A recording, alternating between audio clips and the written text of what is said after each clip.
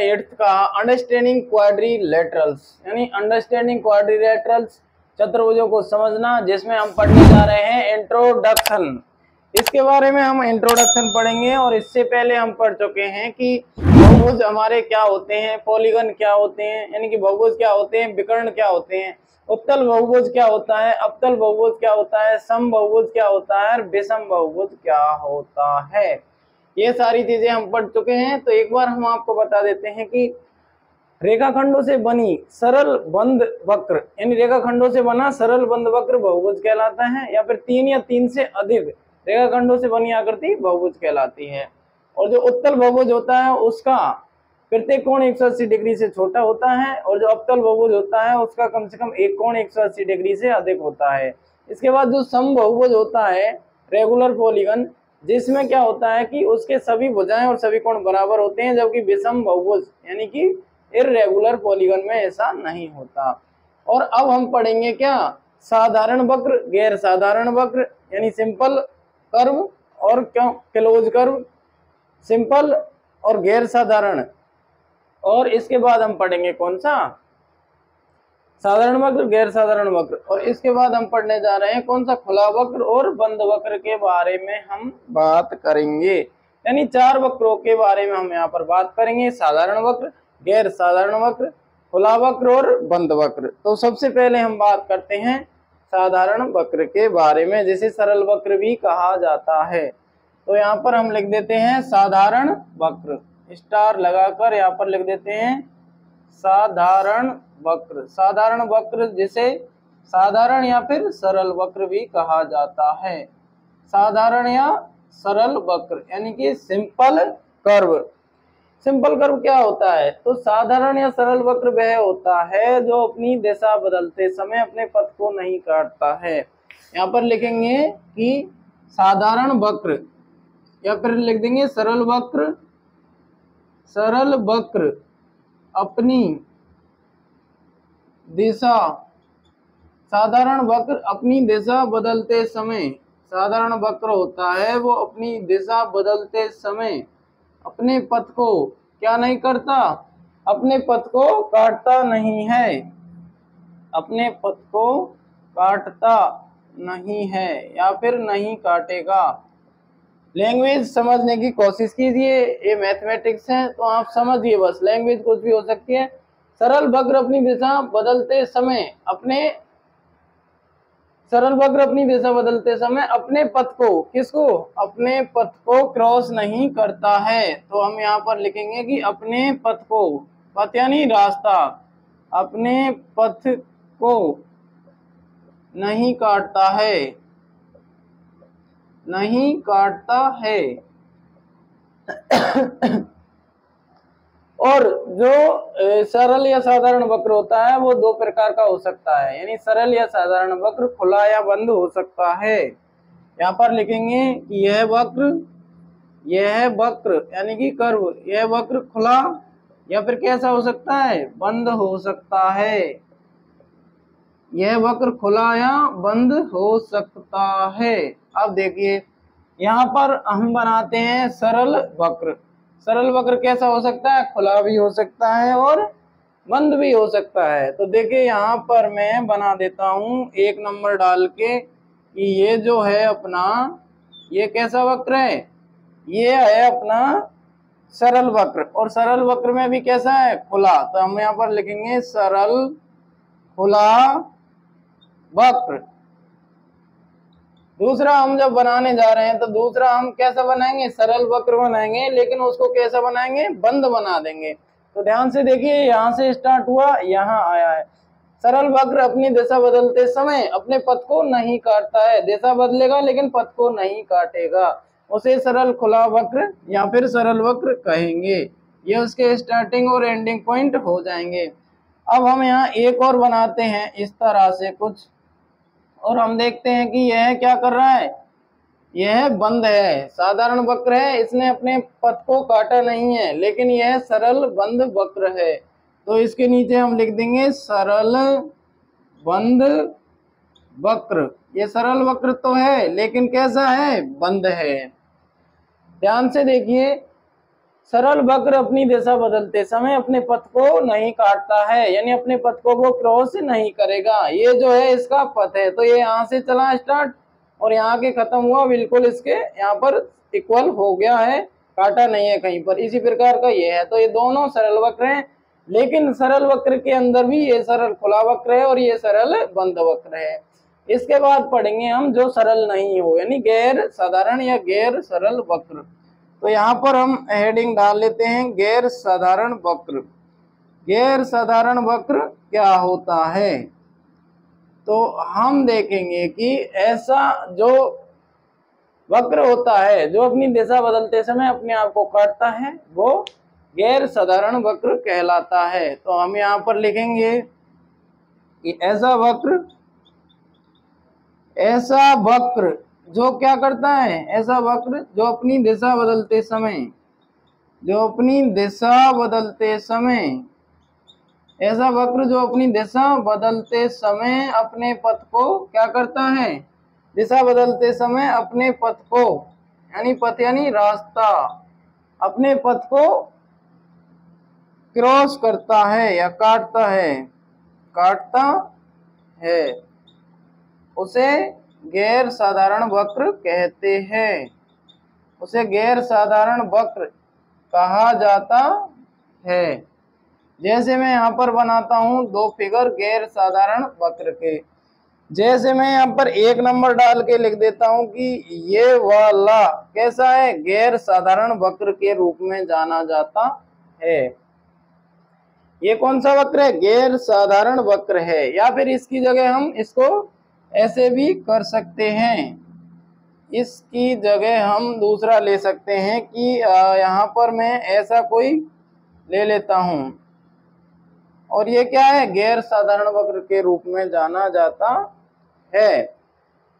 अब एक और ये एग्जांपल हो गया है और एक और एग्जांपल मैं लेता हूं। तो गैर साधारण वक्र का जो कैसा नहीं हो, साधारण नहीं हो, यानी अपने आप को जो काट रहा हो।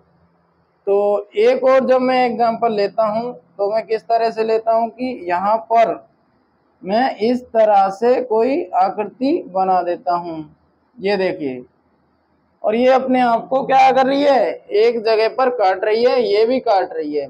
तो इसका मतलब ये कैसा है, गैर साधारण वक्र जो अपनी दिशा बदलते समय अपने पथ को काटता है, उसे गैर साधारण वक्र कहते हैं। तो इस प्रकार ध्यान से देख लीजिएगा, हमने आपको पढ़ाया है साधारण वक्र और गैर साधारण वक्र।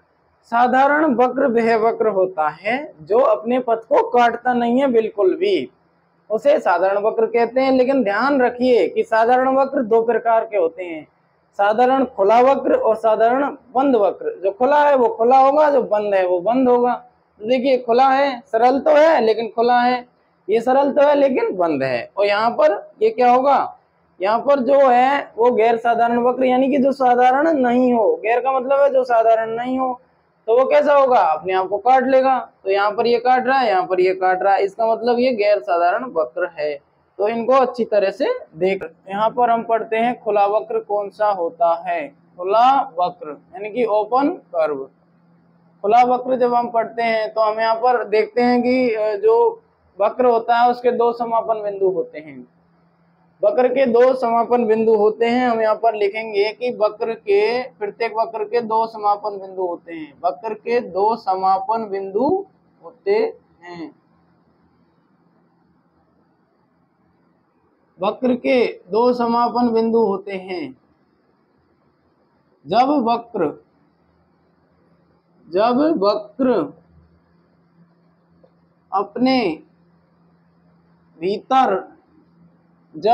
अपने भीतर क्षेत्र को नहीं घेरता है, जब वक्र अपने भीतर क्षेत्र को नहीं घेरता है तो उसे क्या कहते हैं, तो उसे खुला वक्र कहते हैं। उसे क्या कहा जाता है, खुला वक्र कहा जाता है। ऐसा वक्र जो अपने क्षेत्र को भीतर नहीं घेरता है उसे खुला वक्र कहते हैं। जैसे मैं यहाँ पर बना देता हूँ कि खुला वक्र के रूप में ये क्या है, खुला वक्र है, और एक और बना देता हूं कि ये भी कैसा वक्र है, खुला वक्र हमारा है। ये दोनों खुले वक्र के रूप में जाने जाएंगे। ये 1 नंबर हो जाएगा और ये 2 नंबर हो जाएगा। ये दोनों कैसे हैं, खुला वक्र है, ये खुला वक्र। और ये भी कैसा है, खुला वक्र। ये दोनों खुले वक्र हैं। ओपन कर्व, देखिए वक्र के 2 समापन बिंदु होते हैं, या तो यहाँ से स्टार्ट करो इधर समाप्त करो, यहाँ से स्टार्ट करो इधर समाप्त करो। एक स्टार्टिंग पॉइंट होता है और एक एंडिंग पॉइंट होता है। तो यहाँ पर हम देख रहे हैं कि जब वक्र अपने भीतर क्षेत्र को नहीं घेरता है, जैसे यहाँ तक आ जाता तो अंदर पूरे को ये घेर लेता, तो उसे क्या कहते हैं, बंद वक्र कहते हैं। लेकिन जब घेरता नहीं है तो उसे खुला वक्र कहेंगे। अब हम पढ़ते हैं बंद वक्र। बंद वक्र क्या होता है, यानी क्लोज कर्व। बंद वक्र वह होता है जो क्षेत्र को अपने भीतर घेरता है। बंद वक्र वह होता है, बंद वक्र वह होता है जो क्षेत्र को, यानी क्षेत्र को अपने भीतर घेरता है। अपने भीतर क्या करता है, घेरता है। बंद वक्र वह होता है जो क्षेत्र को अपने भीतर घेरता है। जैसे यहाँ पर मैं बंद वक्र बनाता हूं तो ये हो गया बंद वक्र। इधर एक और बनाता हूं तो ये हो जाएगा बंद वक्र। ये दोनों हमारे किसके एग्जाम्पल है, बंद वक्र के एग्जाम्पल हैं, क्योंकि ये अपने भीतर क्या कर रहे हैं, क्षेत्र को घेर रहे हैं। ये बंद वक्र है और ये भी बंद वक्र है। तो यहाँ पे आपने पढ़ा है खुला वक्र और बंद वक्र। इससे पहले आपने पढ़ा था साधारण वक्र और गैर साधारण वक्र। तो सबसे पहले आपने पढ़ा था बहुभुज। तो बहुभुज क्या होता है, यानी कि रेखाखंडों से, केवल रेखाखंडों से बनी या केवल रेखाखंडों से बना सरल बंद वक्र बहुभुज कहलाता है, जिसे पॉलीगॉन कहते हैं। इसके बाद आपने पढ़ा था डायगोनल, यानी विकर्ण। विकर्ण क्या होते हैं, तो किसी बहुभुज के 2 शीर्षों को जोड़ने से जो सरल रेखाखंड प्राप्त होता है वही विकर्ण होता है। इसके बाद आपने पढ़ा था कॉन्वेक्स पॉलीगन, यानी कि उत्तल बहुभुज। उत्तल बहुभुज में प्रत्येक कोण 180 डिग्री से छोटा होता है। इसके बाद पढ़ा था अवतल बहुभुज, यानी कि कॉनकेव पॉलीगन। कॉनकेव पॉलीगन यानी कि अवतल बहुभुज में कम से कम एक कोण 180 डिग्री से अधिक होता है। इसके बाद समबहुभुज में पढ़ा था समबहुभुज यानी रेगुलर पॉलीगन, यानी जिसके सभी भुजाएं और कोण समान होते हैं। और इसके बाद इर्रेगुलर पॉलीगन पढ़ा था, जिसके सभी भुजाएं कोण समान नहीं होते। इसके बाद आपने पढ़ा है क्या, साधारण वक्र जो अपने पथ को नहीं काटता हो, गैर साधारण वक्र जो अपने पथ को काटता हो। और इसके बाद पढ़ा था खुला वक्र। खुला वक्र वह होता है जो अपने क्षेत्र को भीतर नहीं घेरता है, खुला रह जाता है। और बंद वक्र कक्षा 8 की जो एक्सरसाइज 3.1 है और जो चैप्टर 3 है वो है अंडरस्टैंडिंग क्वाड्रिलेटरल्स, यानी चतुर्भुजों को समझना। चतुर्भुजों को समझने में हम पढ़ चुके हैं कि बहुभुज क्या होते हैं, उत्तल बहुभुज क्या होते हैं, अवतल बहुभुज क्या होते हैं, समबहुभुज और विषम बहुभुज क्या होते हैं, विकर्ण क्या होते हैं। और इसके बाद हम पढ़ चुके हैं साधारण वक्र क्या होते हैं, गैर साधारण वक्र क्या होते हैं, और खुला वक्र और बंद वक्र, इन सभी के बारे में हम पढ़ चुके हैं। तो यहाँ पर हमें बताना है कि यहाँ पर कुछ आकृतियां दी गई हैं। ये आकृतियां हैं, 7 आकृतियां यहाँ पर दी गई हैं और प्रत्येक का क्लासिफिकेशन निम्नलिखित बेस पर किया जाएगा। इसका प्रत्येक का वर्गीकरण हमें निम्नलिखित आधार पर करना है कि साधारण वक्र कौन कौन से हैं, साधारण बंद वक्र कौन कौन से हैं, बहुभुज कौन कौन से हैं, उत्तल बहुभुज और अवतल बहुभुज कौन कौन से हैं। तो ध्यान से देखिए, सबसे पहले हम देखते हैं कि साधारण वक्र कौन से हैं। तो साधारण वक्र क्या होता है, साधारण वक्र वह होता है जो अपने पथ को कहीं पर भी नहीं काटता है, वह साधारण वक्र कहलाता है। तो देखिए ये साधारण वक्र है, ये साधारण वक्र है क्योंकि ये अपने पथ को कहीं पर नहीं काट रहे। ये साधारण वक्र नहीं है, ये नहीं है। इसके बाद ये साधारण वक्र है, ये है और ये वाला नहीं है। तो यहाँ पर हम देखेंगे कि पहला साधारण वक्र में आ रहा है, दूसरा साधारण वक्र में आ रहा है, इसके बाद तीसरा नहीं है, चौथा नहीं है, पांचवा साधारण वक्र के अंदर आ रहा है, छठा भी साधारण वक्र है और इसके बाद सातवां। ये कैसे हैं, ये साधारण वक्र हैं। कैसे वक्र हैं, साधारण वक्र हैं। ये सभी साधारण वक्र हैं। इसके बाद जब हम देखते हैं कि साधारण बंद वक्र, यानी वक्र तो साधारण ही है लेकिन कैसा है, बंद है। तो इसकी भी परिभाषा क्या थी कि साधारण बंद वक्र क्या होता है, साधारण बंद वक्र होता है वो क्या करता है, वो भी साधारण वक्र भी अपने आप को कहीं नहीं काटता, लेकिन कैसा होता है, बंद होता है। तो देखिए ये भी बंद है, ये भी बंद है, ये भी बंद है, ये भी बंद है, ये भी बंद है, तो यही वाले हो जाएंगे। तो इनको ही हम दोबारा लिख देंगे, पहला, दूसरा, और ये कौन सा है, पांचवा, पहला, दूसरा, पांचवा, छठा और सातवां, ये सभी क्या है, साधारण वक्र हैं। कैसे, बंद, साधारण बंद वक्र, ये साधारण बंद वक्र भी हैं और इन्हें साधारण वक्र भी कहते हैं। अब हम देखते हैं कि बहुभुज कौन कौन से होते हैं। तो बहुभुज क्या होते हैं, देखिए साधारण वक्र में हमने दो वक्र पढ़े थे, साधारण खुला वक्र और साधारण बंद वक्र। तो खुला तो एक भी नहीं है, सारे बंद है, तो ये वाले इसके आंसर हो जाएंगे। अब देखिए बहुभुज क्या होता है, हमने पढ़ा था कि रेखाखंडों से बनी सरल बंद वक्र या रेखाखंडों से बना सरल बंद वक्र बहुभुज कहलाता है, 3 या 3 से अधिक रेखाखंडों से बना। तो देखिए कौन कौन सा बन रहा है इसमें, 3 या 3 से अधिक रेखाखंडों से बना सरल बंद वक्र, ये नहीं है, ये नहीं है, ये नहीं है, ये नहीं है, ये बहुभुज है। और कौन सा बहुभुज है, ये बहुभुज है, और ये भी क्या है, बहुभुज है। तो हमारे इसमें बहुभुज हो जाएंगे कौन से, 3। बहुभुज होता है केवल रेखाखंडों से बनी सरल बंद वक्र, सरल होना चाहिए और कैसा होना चाहिए, बंद होना चाहिए। सरल बंद वक्र क्या कहलाता है, बहुभुज कहलाता है।